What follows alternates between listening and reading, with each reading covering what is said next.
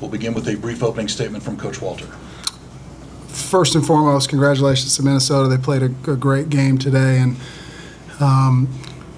it deserved to advance, obviously, and we wish them luck. And whoever comes out of these next two games between Texas A&M and them will represent this region well. Two first-class programs with good ball clubs who do it the right way. So good luck to both those clubs moving forward. Obviously disappointed in the way the season ended. I guess only one team ends the way they want to, as the saying goes. But just didn't play our best brand of baseball here the last 24 hours. I thought last night took a lot out of us emotionally, and we didn't have a whole lot of energy today. But we had chances. I mean, I think through 7 innings we were 0 for 13 or 14 with runners in scoring position. So had guys in scoring position and just need to deliver in some of those situations and turn that game the other direction. But we never could grab the momentum, and Minnesota, give credit to them. Their pitchers did a great job, and then they broke the game open there late on us, and we could never get it going our way. But again, proud of this team, proud of the way the season they fought all year.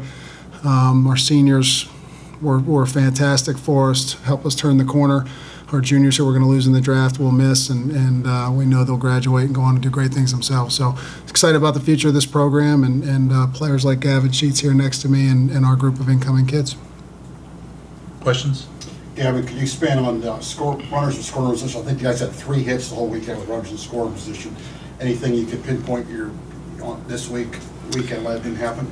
I think that this whole year we've done a great job of doing that, and this weekend I think that the pitching that we faced was excellent. The guys made big pitches in big situations, so I wouldn't put it on our guys as much as I would applaud the opposing teams for the pitches that they made in situations. I mean, didn't matter if it was a fastball, curveball, changeup. They weren't afraid to throw that in any situation, especially in the big situations. So credit to them.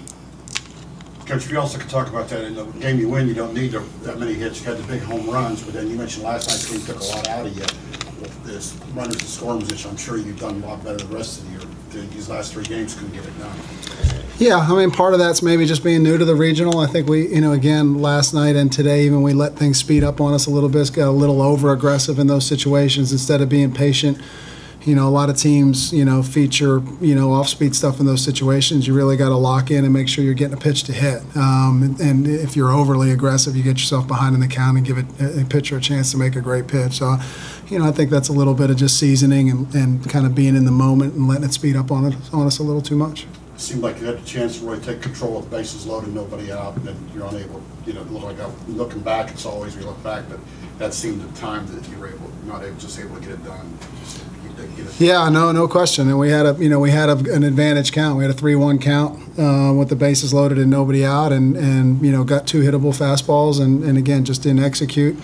And then in the next at bat chased a couple pitches out of the zone, and then in that last bat even chased some pitches out of the zone. So again, when you sit in between, that's kind of what happens. You're taking strikes and swinging at balls, and I think we just kind of sat in between a little too much. And teams go through that when they're struggling offensively. Hitting is contagious, but it's contagious both ways. When you're struggling, you start to press, that can snowball on you, and I think that's what happened here in the last 24 hours to us.